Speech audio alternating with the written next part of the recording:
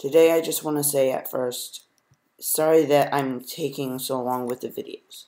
I'm moving them to one video a week now because they're really hard to make.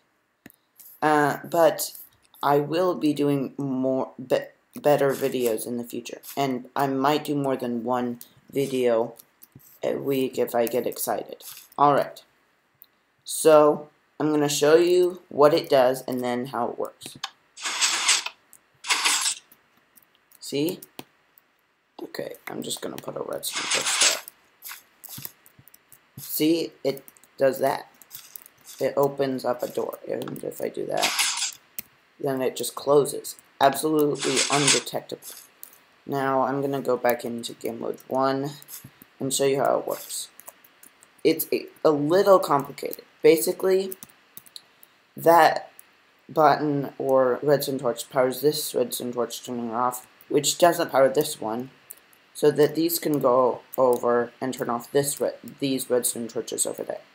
What the pistons do?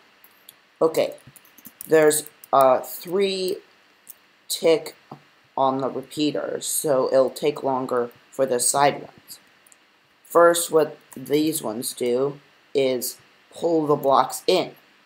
Then the other ones pull the blocks and the piston, because otherwise it would just take the pistons in if the other piston right here wasn't there.